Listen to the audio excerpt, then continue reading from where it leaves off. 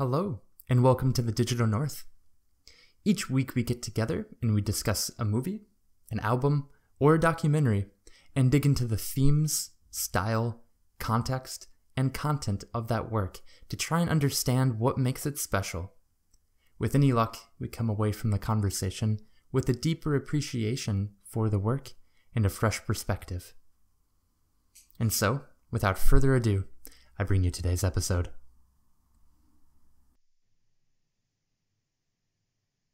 Welcome to the Digital North. This week we'll be talking about Heartworms by the Shins. And today we have David Nielsen. It's snowing in Seattle. Thomas Harms. Hello there, folks. Myself, Ryan Hamilton. And Jonathan Tompkins. Ablassen. And Jonathan, you're the one who chose Heartworms this week, so why don't you take it from here and tell us why you chose Heartworms and what you got out of it. What do you see in this? I chose it because I just wanted to share it with you guys. I thought it was a very, very well done piece of art, and I thought it would be nice to talk to somebody about it. I don't have many Shins fans or people that I could really talk to about it at work and stuff like that. That's kind of why I picked it. I want to hear other people's perspectives because I got my own thing that I'm listening to as a trained musician and all that stuff. I just wanted to bring it down and do a few albums here coming up here and then a few times in the future. Let's talk about some music, yeah. Yeah, for sure. Well, I was super excited when I saw that you had the Shins, because I don't know if you remember, but the first time I heard the Shins was actually in your room where you're sitting right now. You played Phantom Limb, and we saw the music video for Phantom Limb, and that was the first time I actually heard the Shins, and since then I've been a massive fan for, I don't know, the last, 7 or 8 years, so it's... And Ryan, I think you might have introduced me to the Shins, too. Yeah. Kind of in a, not like a, I probably had heard them before, but I think you put them on a mix CD or something. Aw. That's cute. And I listened to it a lot. It is. Right on. Cool, man. And now we're married. Yeah, oh my God. True. And we've been guys pretty even happy kiss? for a while. Super Yeah. alpha. Yes. Thomas, what do you think about it? Well, I enjoyed the album immensely. I was a big Shins fan before this album. Really got into Broken Bells the last 2 years and have been listening to them a lot. So I guess big James Mercer fan in general. And a few of the songs really did remind me of a Broken Bells album. And then there were also a few that were definitively Shins style. So I liked that he kind of mixed the two. He had the very electronic DJ backing, and he also went back to the acoustic for a song or two that I really enjoyed. So it's cool that he blended those styles. I really enjoyed that. Yeah, I agree. One of the songs that he went back to kind of an acoustic thing, Mildenhall, that I just haven't stopped listening to it since yesterday. Yeah. It's such a good song. The Fear as well, the final song, was also that style, and I really enjoyed that one. Yeah, and The Fear seems like it was in pretty classic Shins style, because the Shins usually end an album with like a capstone song, which I think is kind of the idea for the album. And so like when I think of like Wincing the Night Away, I think of what the last song from Wincing the Night Away was. You think of the name? I can't remember. I can't remember either. I remember the tune and I remember the song very well, but I got you. All right. Go to artist. But it's just classic. A Comet Appears. A Comet Appears. Oh, yeah. My favorite song from that album. Definitely. Yeah. Great song. Yeah, for sure. And it seems like that's what The Fear was about too, because it was about his anxiety for like his decision to become an artist and kind of like not really being confident that that was the right decision, or not being confident in his work. So it goes hand in hand with capstone songs that the Shins tend to have. Mm-hmm. I wrote out those just couple of little pointers, maybe like discussion pointers when I posted the album. Don't have those immediately available, and I don't think it's important to talk about them necessarily, but one of the things that happened in the album that was really cool is that stuff where there's, like Ryan's talking about the capstone at the end, but, Mildenhall, that's also about decision to become an artist, or maybe not a decision, but an experience in the life, of James Mercer or somebody else. It doesn't have to be him.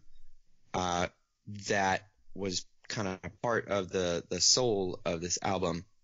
A little bit of discovery going on there, a little bit of sharing kind of weaved in between there, a little thread. Just to lay out a little bit, I think, how we want to talk about it. We're gonna like just go through a few like specified little topics, like, well, what did you think literally just about like album as a whole? Favorite song, why was your favorite song? And then I think we can just go down the list of songs and be like, so, this song, what do we think? And we can all just give a little bit of feeling about it. And I think at the end, some retrospection on the experience. All right. On the experience. How about we pick a favorite each? Yeah. And talk about that one. But I can start with Mildenhall. Because I mentioned that it was my favorite already. But I'm really into, I play guitar mostly fingerstyle, which is probably what they, right. I had a girlfriend in college that taught me that. Yeah. Mostly because of the Was he hot?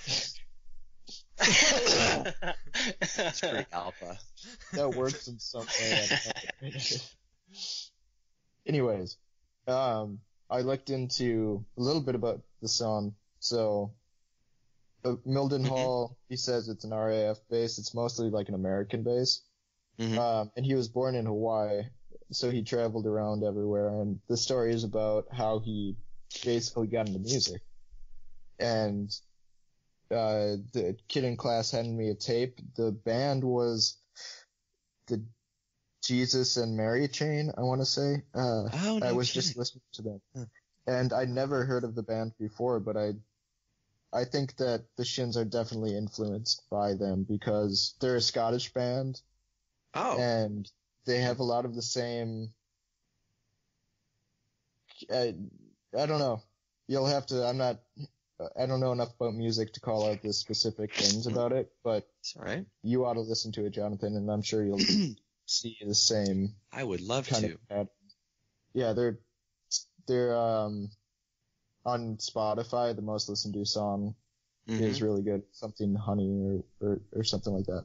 But it's I definitely suggest Jesus. The Jesus and Mary Chain. The Jesus and Mary Chain. Yes. I don't know. I don't understand. Sweet. Just Like Honey is their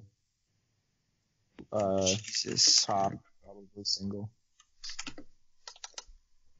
Nice. Oh, okay. So that's a good little tidbit there. That's the good kind of stuff that. Yeah. So it starts off with like a pulsing bass drum, and then comes in with this like really kind of almost raunchy but spacey electric guitar, and then like a spacey vocal behind it that reminds me of the Shins a lot. And they change paces. They take out instruments and they put them back in and things like that. Like this album in particular of the Shins, I was like, how would you play this live? There are so many effects and instruments that are jumping in and out. And I also see this in that band that they mentioned in that song. So what about Mildenhall did you like specifically? How it was, I suppose kind of how it was consistent. And it wasn't like I expected what was coming next. And there wasn't as much of the different instruments dropping out and popping back in. and the mood was pretty consistent throughout the whole thing, and it was mostly just acoustic guitar, single notes, not strumming, and that's what I'm into. I'm a huge Simon and Garfunkel fan, so it really just it was something that I enjoy generally, and also it's a good song. Mm-hmm. I brought up a few of those little points that I had written out when I picked the album, and the three things that I wanted to take a look at was place and sounds, and also just some stories. Place, sounds, and story. And I really like what you said, because you hit on a couple of those things. One of the things I asked is where are we? Where's the song? Where are we supposed to be as the audience? And one of the questions I had, and that it's under place and under sounds, I said, what were the Shins listening to? What did they want to share with us? And you totally nail that stuff. The Jesus and Mary chain. That's something that he was sharing. That's something that he was listening to. And we found out where we were for that song. It was a military base in Hawaii. The base was in Hawaii. No, in England. He was in England. Okay, he's Hawaii at a military base, but yeah. Okay. Which in England. Also, okay. I've been wondering about James Mercer's accent since I began listening to the Shins, because it's a really strange accent. It's not it's not what many of the British dialects sound like, and it's not American. Do you mean like his singing accent, the way he sings, or like interviews and things like that? Because usually those are both. Okay. Both. He's got kind of a weird way of speaking, but I didn't know anything about his life at all, pretty much, until listening to this album. And this album was really personal in a lot of ways. And I guess Mildenhall is a really good example of that, because I knew nothing about his personal life, and it wasn't until I dug into the album Heartworms that I was learning that the Shins are James Mercer, and I didn't know that their first album that they recorded, I think it was O Inverted World, was the last time that James recorded a Shins album alone, and like as the complete creative director of the entire album. Because I mean, I know the Shins from mostly like Shoots Too Narrow and Wincing the Night Away, and so I know them as like that fun little poppy indie band. And then, like I remember after Danger Mouse, him coming back to Port of Morrow for the Shins, he had a completely different lineup, and the people who he was in the photo shoots of Port of Morrow with were actually just a traveling band, and they didn't really have any of the creative oversight of the album at all. He just chose to include them in a lot of the photo shoots, and so it was nice to listen to Heartworms and know that this is it's a James Mercer album, like it's under the moniker The Shins, but the Shins are James Mercer, so it makes sense that this album is a lot more personal than some of the other ones. I didn't realize that was the case with Port of Morrow either, and I think I actually was reading up on Wikipedia a little bit there, and James Mercer cited the kind of removal of of all essentially the band members that had been there for Shoots Too Narrow, O Inverted World and Shoots Too Narrow, as a kind of just a direction change, just a different sound. I can find the actual quote that was pretty cool. I read into it. I certainly didn't see anything as deep as what you're talking about, but there was just a quick blurb written by somebody that said he got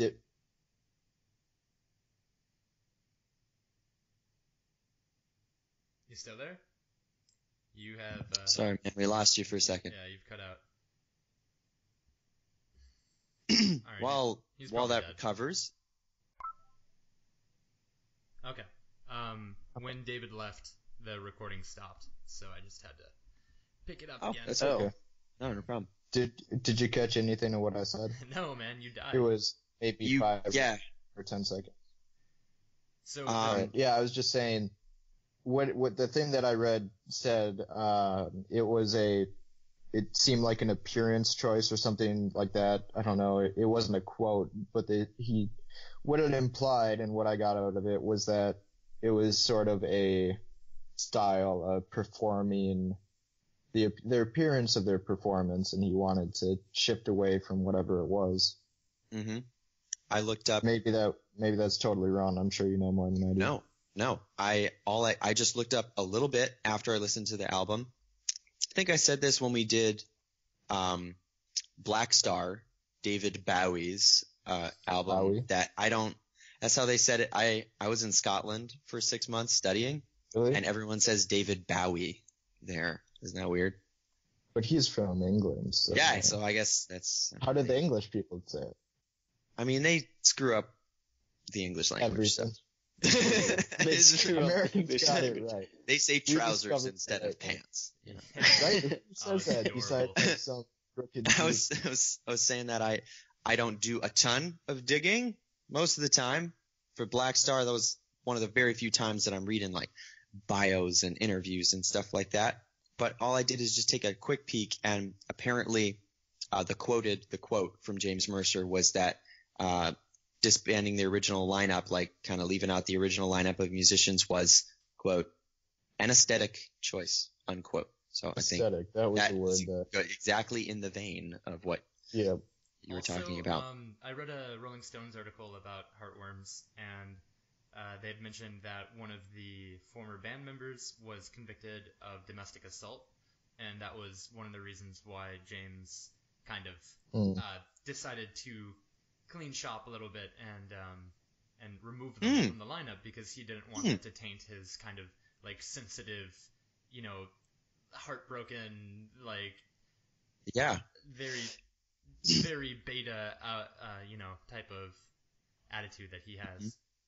I'd also read in the Wikipedia article that he when he originally kind of became well known and all that kind of stuff, getting popularity because one of the songs from, I think it was Oh Inverted World, was featured on a pretty famous movie or a box office movie, and that kind of helped launch. Oh, are you talking about Garden State? Yeah, Garden State. Yeah. They talk about the Shins in Garden State. In fact, Zach Braff's character really? says the Shins are the best band ever. So it was great nice for them. Yeah, the song New Slang is in that movie, and apparently that helped a lot. And James Mercer was talking about how it kind of taught him, being a musician full time and like quitting his job and stuff like that, taught him like how to get outside and make friends because he wasn't.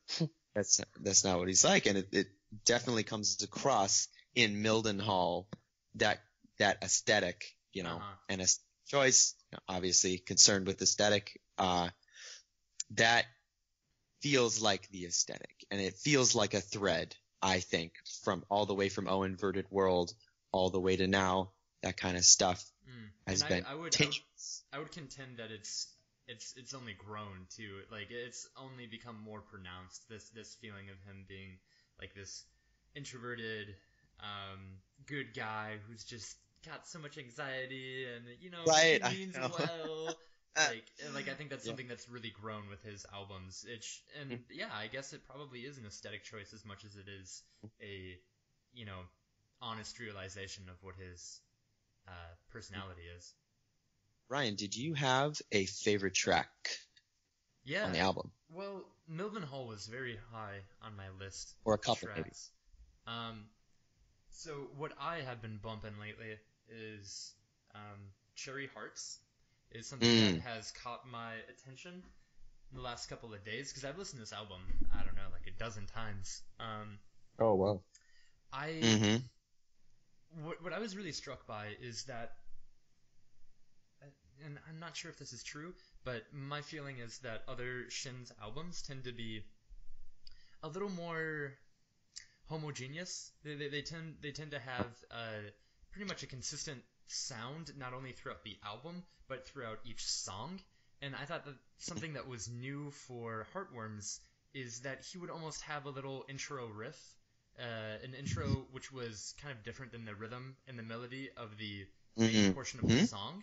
And so it was strange because I realized that I really liked some of the hooks in Cherry Hearts, where it's like, you kissed me once when we were drunk. I'm spinning on my heels, and I thought, like, I don't know, like I'm a softie for music like that, and so I really enjoyed that. But then when I went back looking for that song, it began with such a different noise than what I was expecting that song to begin with. And I think that's a really interesting evolution of the Shins, in that, like, not only does he have a little more variation from song to song, but he has more variation within the songs, which I don't think James Mercer has done to the same degree before. Thomas was talking about how Broken Bells, you're a big fan of Broken Bells, right, Thomas? Yes, sir. Okay. I think that is a great point, Ryan, the evolution, because Broken Bells, because I've listened to those two albums in the EP a lot. Broken Bells actually does a lot of changing within one track. There's a lot of definitely of dynamic fluidity in between songs. Yeah. The first person to point that out to me was actually my mom, because I gave her the first album, Jody. not Marin Fields, the first one, and I was like, Mom, what'd you think? She's like, I couldn't follow it. It, too much happened, and I was like, that sounds about right. Yeah. My dad introduced me to Broken Bells, believe it or not. Wow, cool dad. You got a cool dad. Also, to be honest, most Did of my he also favorite hit you a big bands... Ziploc bag full of condoms? Well, it was condoms and acid and stuff like that. Yo, son. Have a good weekend, son. And the keys in the car. Oh, that's a joke. He would not give you the keys to the car. I remember how difficult it was to get you to drive anywhere in high school.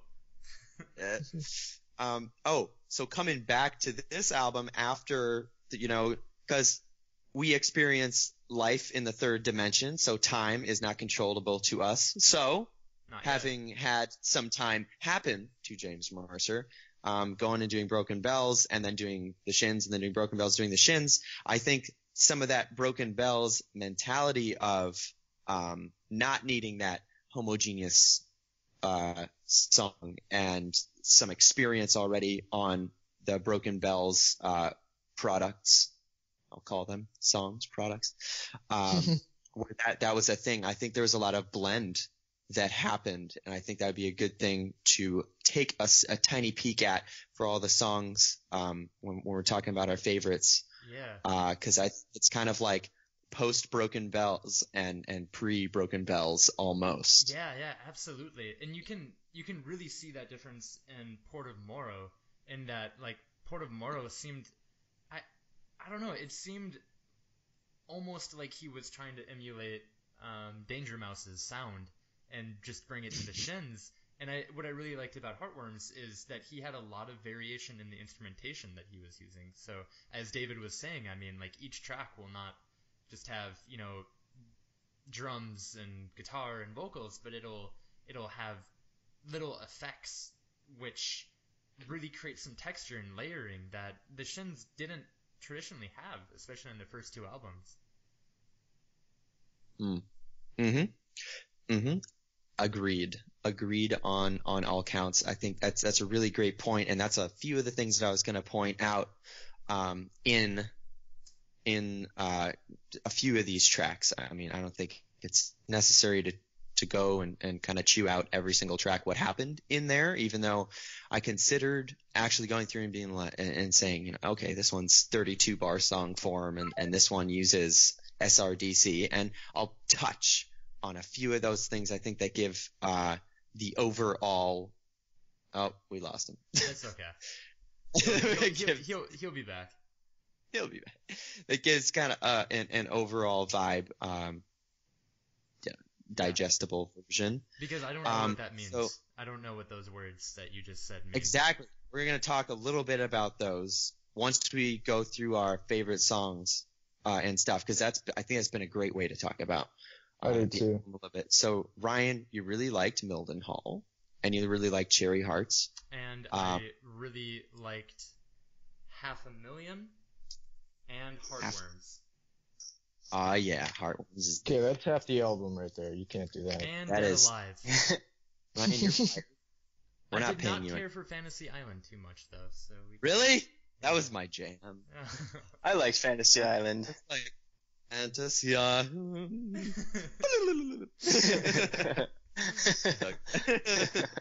Too soft. Yeah. Too soft. Okay. You two alpha. Yeah, I think I am too alpha for that.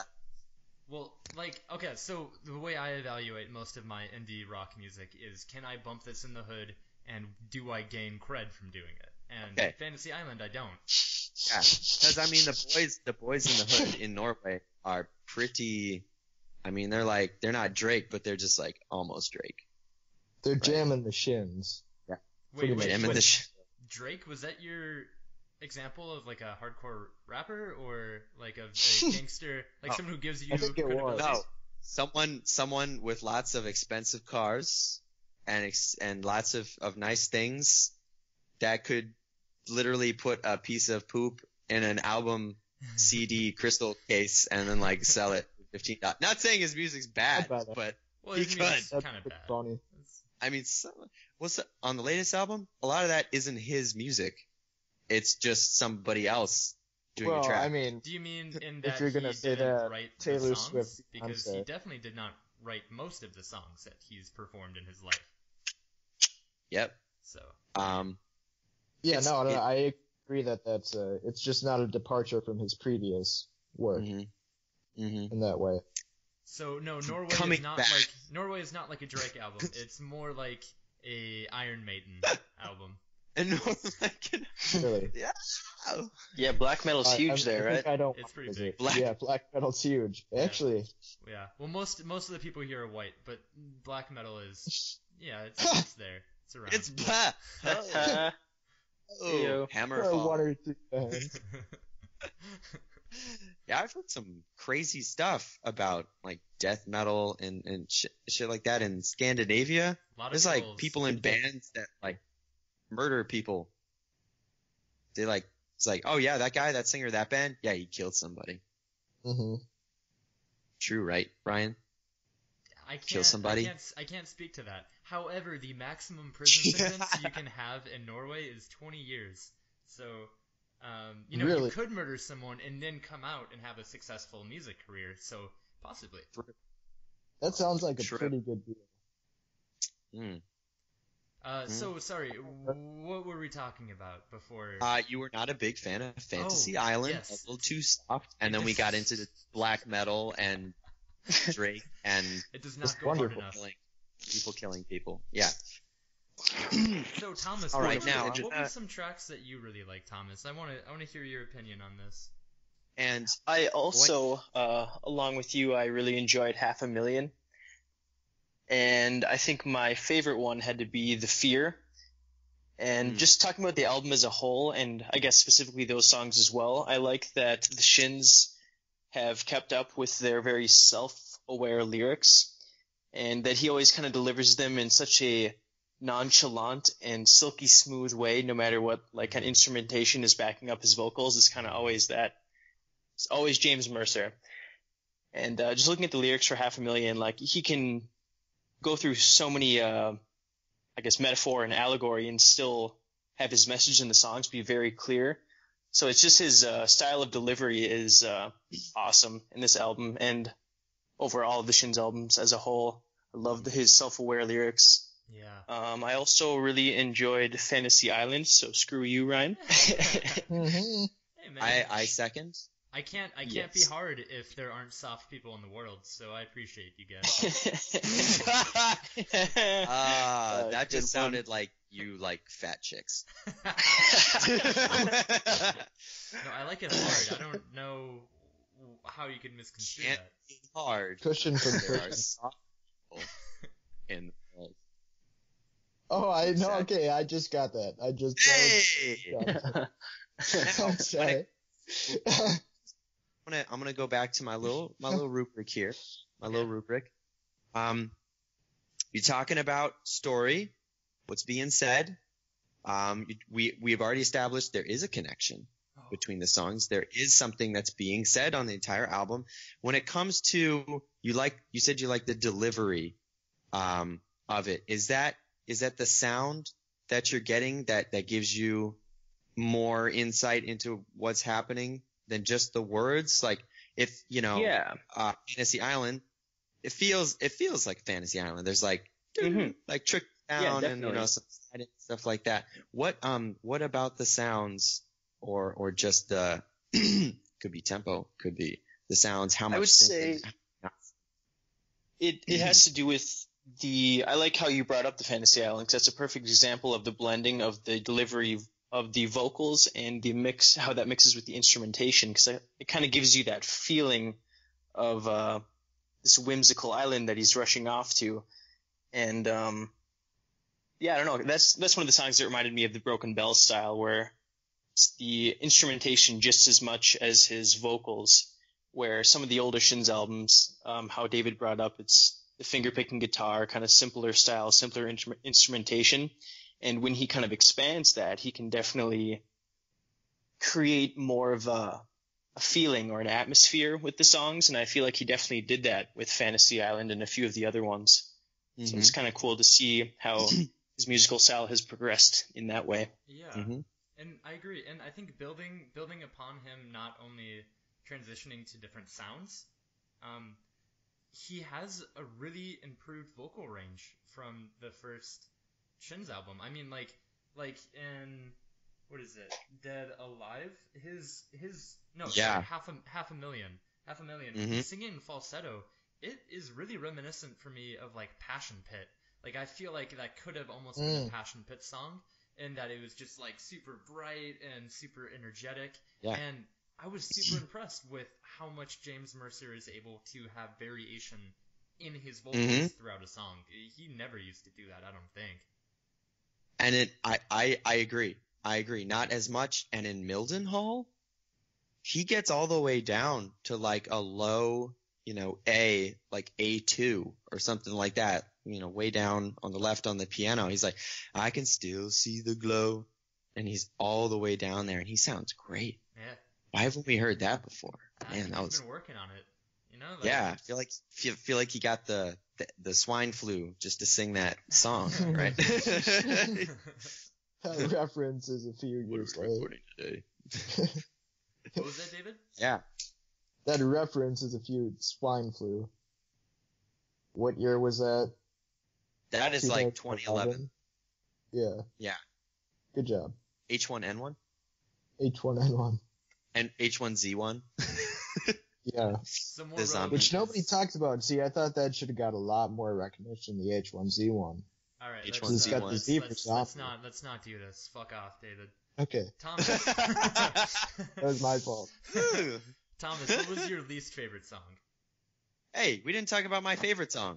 Yeah, let's let John go first, because I actually don't know yet. Okay. You don't know yet? Well, David, I'm sorry, but you're going to have to go now. Spontaneity is the heart of creativity. Well, that was Thomas, not David. Wait, David, you already tell us? Yeah, I did. Mildenhall. That was the first. It was Thomas who was just speaking, Jonathan. Never seen you people. Okay, Thomas, you got to go. Just insert my quote from 15 seconds ago. All right, done. What was your favorite song, Johnny? Wait, what? I wasn't sure what was going on. That's it. That was evident. My favorite song is Painting a Hole. Dug it. Really dug it. There is so much happening there that made me like, I listened in my car most of the time when I was listening to this, and I'd like wake up my phone and be like, who's playing this song, man? What? Got it on shuffle or something. I'm like, oh no, that's on the album. Yeah. I thought that was awesome. Like, boom, boom, boom, boom, boom, boom, boom. Like, that's not the Shins, right? Yeah. It bumps pretty hard. Yeah. Made a playlist. it would have that and then passion fruit right after. And then Drake coming third. Drake. James and Drake. Yeah. Friends number 4 ever. Painting a Hole was awesome. There was some really fun stuff that happened music theory wise that really set me off, and I was like, oh, those Neapolitan chords at the end. I just like the soundscape. I really like the soundscape. I'm all about that soundscape stuff where what sounds are happening. Where are those sounds from? Where are we? Where are we going? I love that. And this was like a southwestern, Latin, Hispanic vibe. The band was formed in Albuquerque, New Mexico. Yes, they were. And as soon as I learned that, I kind of listened for that southwestern stuff because it's all over the shins. I don't know actually how long the band was in Albuquerque. It was a while, I suppose. I don't know if that's where the influence was as well, playing and writing in Albuquerque, or if that was simply one of James Mercer's or somebody else doing some of the writing with him, something that was why they wanted to make music. They wanted to make that kind of music. Go back to one of their early albums, like on O Inverted World, there's a lot of, actually, I think even more on Shoots Too Narrow, there's a lot of like twangy guitar, a lot of like bow, bow, bow, bow, ba da, bow, bow, wow, da da da. That's some like country western stuff going on. Yeah. And that was great. I mean, your performance right there. Which song was that? Da da da da da da da da da da da. I can't remember what song it is, but I think that's on Shoots Too Narrow. And on Painting a Hole, it's not like in this key, but it has a lot of sounds from a scale that's called the Phrygian scale, which is a minor scale. Do, re, mi, fa, sol, la, te, do. But instead of re, it's ra. It's lowered a half step, so it's do, ra, mi, fa, sol, la, te, do, te, le, sol, fa, mi, ra, do. Like ra, do. Is it the same scale that we heard in Black butchered Star? that, but In Black Star? yes, it is. Yeah. I'm a black star. It's like dun dun dun dun dun dun dun dun. That really eerie chord that kept popping in there. That's called a Neapolitan chord. Yeah, I was about to ask you what Neapolitan meant. Why is that? It's there's a lot of fancy names in music theory for everything, just because it's easier to say that than to say in a major or minor key, instead of the 2 chord being minor or half diminished, it's major. So it's like the 1 chord and the 2 chord are both major. Typically 2 is a minor chord. So like when you're listening to a song and it's like, it's in, hey, this song's in C major, da da da, and now it goes to A minor, right? That's a common, sound. But imagine if you like replace that with a major key, and that's what happens at the end of this song. If you want an example of a Neapolitan chord, listen to the last like 20 seconds of this song. It's like dun dun dun dun dun dun dun. Painting a Hole. Dun dun dun dun dun dun dun dun dun. And I just really, really like that. So it uses some pretty sneaky stuff in there. It uses a lot of vocabulary from like south of the border, southwestern United States kind of stuff, and a lot of really good Latin vibe stuff that I'd never heard before, and that's why I liked it. I don't actually even know the words that well. He goes, painting a hole, da da da da da da da. So that was my deal with that. I talked a little bit about the place, where I thought the song was. And I talked about the sounds in there. Now, I think this is a great place to bring up, unless Thomas has found out a song that he would like to talk about as one of his favorites. Oh no, least he asked me about least favorite. I've already gone over my favorites. We all do did we all do favorite? Jonathan, we've all done favorites, yeah. On, man. Yeah. Yeah. I don't have a least favorite. Mine was the fear. Yeah. Okay. Yeah, that was tough. I don't know. I'd say the least memorable for me was Rubber Balls, the one about relationships, but I don't know. I like the album as a whole, so I don't have any real gripes, but I would say that was the least memorable. Yeah, I would agree, because right now I don't even remember what that song sounds like. I know, and the name doesn't help. Yeah, the Z at the end ruins it for me. So I think I got that one right. Yeah, I think so. Oh, that's the one where it's like, she wore Mardi Gras beads in her hair, and I just can't get her out of my bed. Yeah, that's that one, Rubber Balls. You know, that was kind of weird hearing him say, I can't get her out of my bed, because you think he's going to say, can't get her out of my head? Yeah. Well, I can't imagine James Mercer having sex, and I just can't imagine. Let me tell you, there's a superpower in this world that I possess, where I can imagine anyone having sex. He does have 2 daughters, so we know How's that your it mom probably doing? has happened, Yeah. but it's just not. Probably. I don't know. Probably.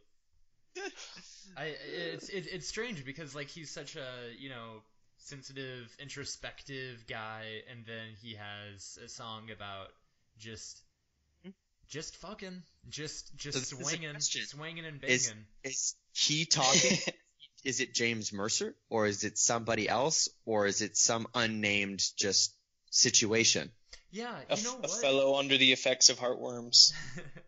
Yeah, that's true. Heartworms got to him, became brainworms, and he just started fucking everything. Actually, Jonathan, that isn't a really interesting concept that I was thinking about a lot in this album, and in some ways, the content of this album was almost a little bit too personal for me. It was almost a little bit too, I'm James Mercer, these are the things I'm going through, these are stories about me, this is, like it was very personal in a way that, so if I think about my favorite Shins album, I think it's probably Wincing the Night Away, and I really like Wincing the Night Away because in that album, they discuss themes, they discuss ideas, and it's usually much wider than this is who I am and this is what I'm experiencing. In a lot of ways, this album felt like a journal entry. You know, like it was like a James Mercer journal entry when he was like, "Hey, this is when I was growing up. I was a weird kid, and now I'm swinging and banging crazy ladies and getting drunk and kissing, swanging and banging." Yeah, it's the new whining and dining. Swanging and banging. Swinging. Hey, Katie. So it's not that it was a bad album, because I don't want to give that impression. I really liked Heartworms, and I'm glad that James Mercer is putting out a good album. I think this is better than Port of Morrow, but I think that in some ways, for me personally, I felt that it was a little bit too James Mercer centric, and not enough how selfish of him. Yeah, right. How dare he put out an album and like it's I totally feel that, because like the flip side is true too, because like the instrumentation and like his vocal range and all the cool stuff he was doing with that album is not discredited by like the thematic choice and the songwriting. It's just, you know, we have both. We have one of the most interesting sounding Shins album, which I also think might be less I don't know, emotionally engaging than Wincing the Night Away or Oh Inverted World for me. I'm gonna like rephrase what you said in a way that I'm hearing it. Let me substitute your reality for my reality. I think the way I would think of it, because that's totally true, completely true. It's like the James Mercer album.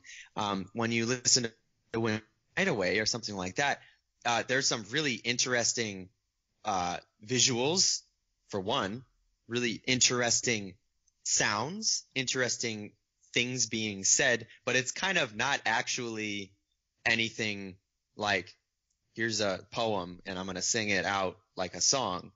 It's a little more abstract. I think abstract is the word I would use to describe some of the Shins' most popular songs, like Phantom Limb. I'm sure that's about something. I'm not a big like music head, so I'm not gonna find out the meaning behind every single song because I just like listening to them. It's about lesbian but couple I think, living in a small town who then moves to California to be more accepted. There you go.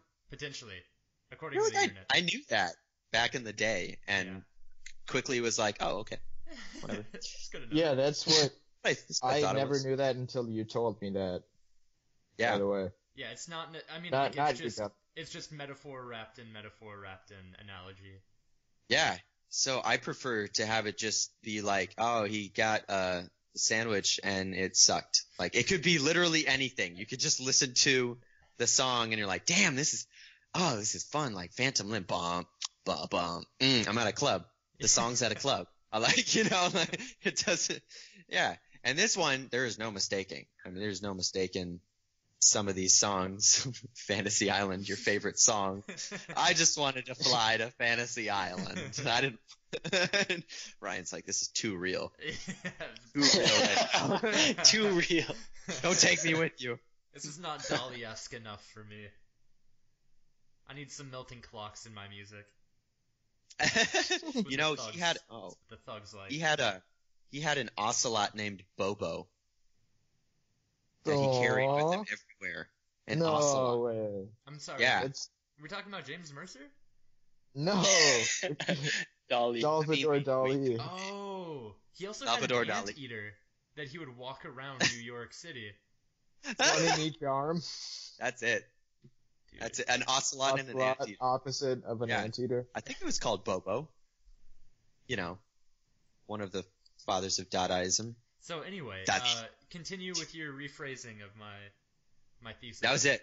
Okay. That was it. Well, so that made me think of a really interesting concept because we were talking about rap really briefly, and something that I really enjoy about rock music and other genres of music that I feel that rap has a really hard time doing is creating a fantasy like Fantasy Island, where rap music is predicated on this idea that it is real and this is a real depiction of what my life is. Whereas rock music and most other music isn't really constrained to that. You create this fantasy that is bigger than the individual songwriter, and in a lot of ways. And I mean, rap is constrained to that because you have the front man, you have the rapper, and you expect what he's saying to be about his life. But in a lot of ways, this is the most rap-centric album that James Mercer has ever put out.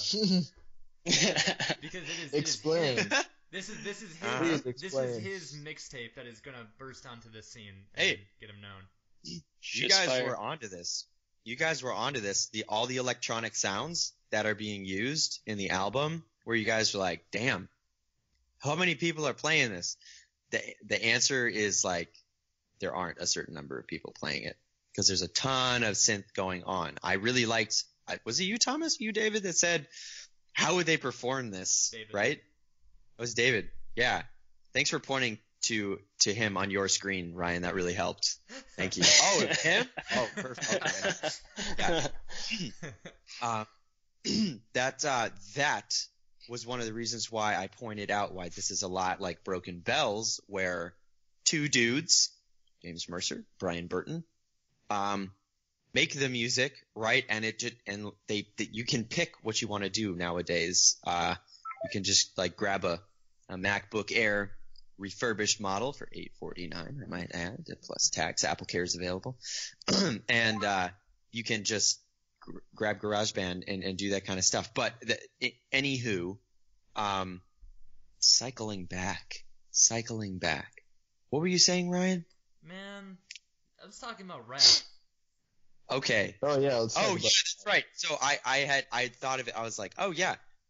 There is some similarity sonically too, like sound wise. Like there's a little bit of drum machine, like painting a hole, dun dun dun dun, and it's not unheard of for the Shins, but there's a lot of embracing of like electronic music, music, and that's kind of what rap, that's what rap is right now. pretty much. I stepped down. There definitely is. Oh, go ahead.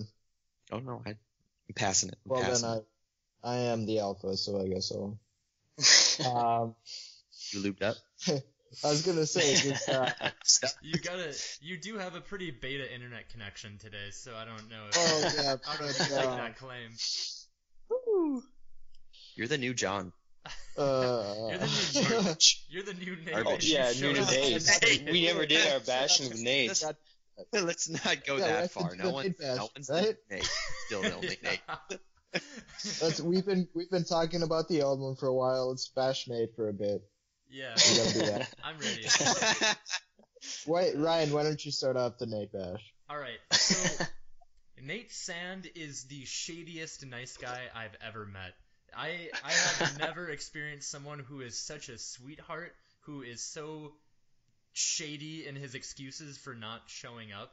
Like, so he's an English major, and he should know why he shouldn't be using a passive form as an excuse. I didn't know that I am going to be taken away on a trip with my family this morning. Leave the terrible accent to me. Man, pretty much. Dude is 23 years old. If he didn't want to go traveling with his parents this morning, he didn't have to. What the fuck is he doing? There's some shit going on. Bitch. You know, English majors have like 2 classes a week, but then they try and make you feel like their life is so hard for finals. They're like, I have to write 30 pages for finals. No, right? Oh wait, not hard. 20 months? Oh, you had 4 months to do that. Oh, okay. And Nate's just doing it now. Mm-hmm. I hear Nate. I've heard that Nate makes a really terrible potato salad. Really bad. Oh, this is getting personal. A really bad what? Potato salad. Oh. Potato. Potato salad. He's pretty white. I feel like he'd be pretty good at that. Have met Nate in person? No. Am I real? No? Okay. Nate is not real. real. You're part of my imagination. Actually, all of you are part of my imagination. Actually, speaking of real, Jonathan, have you ever seen a moving image of Thomas, or has every time you've spoken to Thomas just been his profile sitting on a always? Y'all people ain't I am even just read. a voice. So, Thomas, where's your Nate bash? The nose flute.